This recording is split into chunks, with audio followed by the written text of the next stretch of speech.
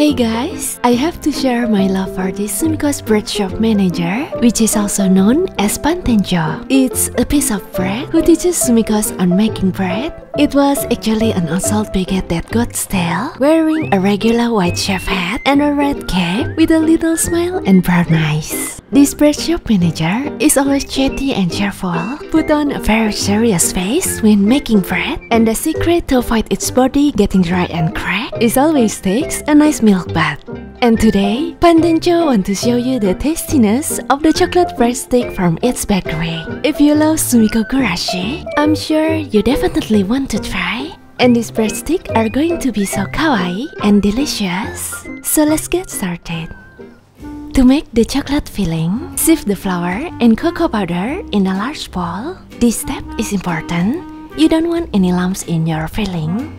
Set aside. Then, in a non-stick pan, mix the rest of the ingredients. Cook over medium-high heat until all the chocolate and butter melted. When the mixture starts to boil, lower the heat to the lowest setting. Pour in the flour mixture. Mix well until it creates a smooth, shiny chocolate dough. The filling is done. Let it cool down a bit for about 10 minutes. And then knead it for a few seconds.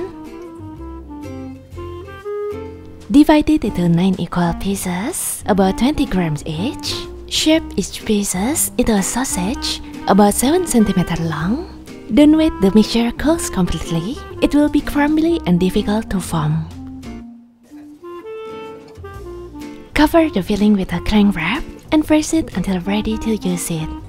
For the bread dough, in a medium bowl, sieve in the flour along with baking powder and baking soda. Set aside. And then, in another bowl, mix the butter and sugar until pale and fluffy. Pour in the eggs.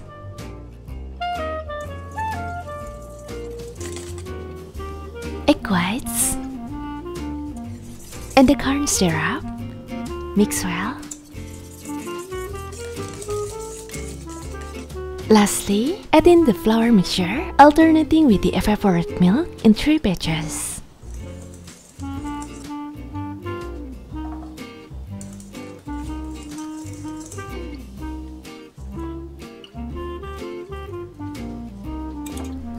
Mix until just combined. Do not overmix, it will make the breadstick tough.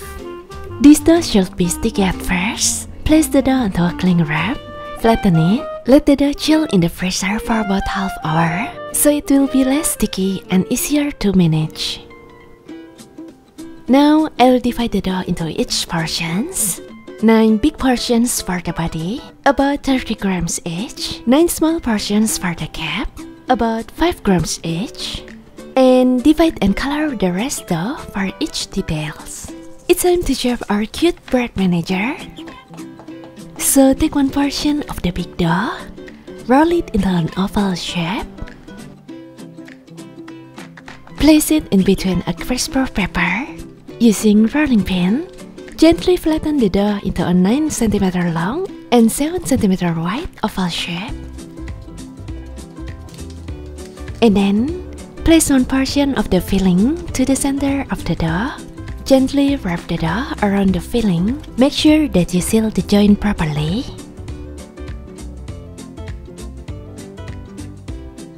And then put it on a table. Using your palm, roll the filled dough to smoothen the surface. You also can use a scraper to help straighten the sides of the dough. Let them chill in the freezer for about 30 minutes so it sets hard a bit. And then we can start adding the details. Using some orange dough to create its cape.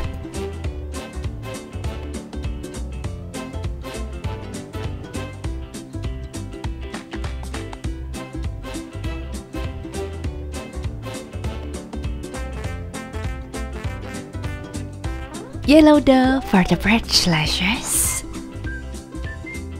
Some plain dough for its legs and hands. A tiny brown dough for its little eyes and smile.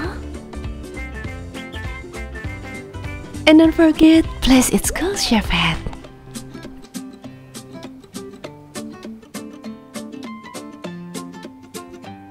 After finished with all the details, now we are going to bake them.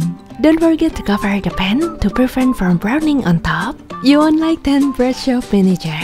If you have deep frosting pan on hand, that will be great. I don't have it, so I just create my own with this aluminum foil.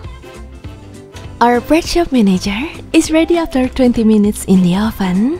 Place the pan onto a cooling rack and let them cool completely in the pan. And for the royal icing, simply combine all the ingredients. Mix well. And then, using small spatula, apply some royal icing around the head.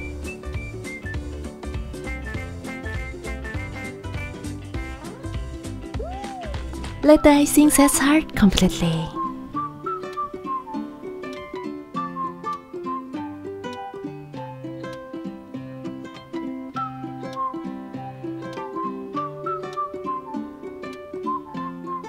Alright guys, our bread shop manager is finished now. They look so kawaii. Can you tell the difference?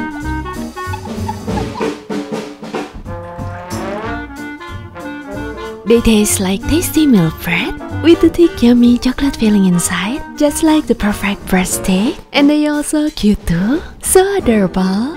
And I'm sure if you pack them as a gift for someone, everyone will love them. Don't forget to subscribe to my channel at BEMBUM Kitchen for more cute treats and best recipes. I hope you will enjoy this video, and I'll see you next time. Bye everyone!